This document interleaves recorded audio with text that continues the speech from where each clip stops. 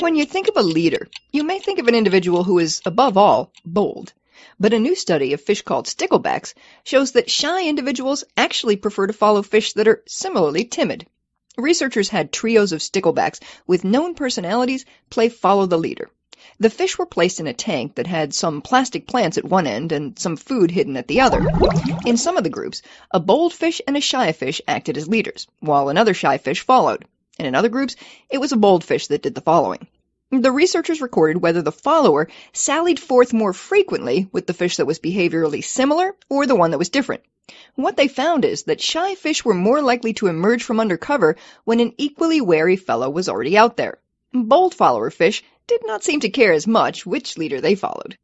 Of course, no matter which fish a stickleback chose to stick with, the bold fish did lead more joint expeditions over the course of the experiment than their more retiring friends. That's because the bold fish initiated more trips, regardless of who might be tailing them.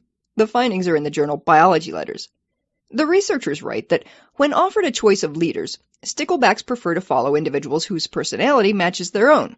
But bolder individuals may, nevertheless, be able to impose their leadership, even among shy followers, simply through greater effort.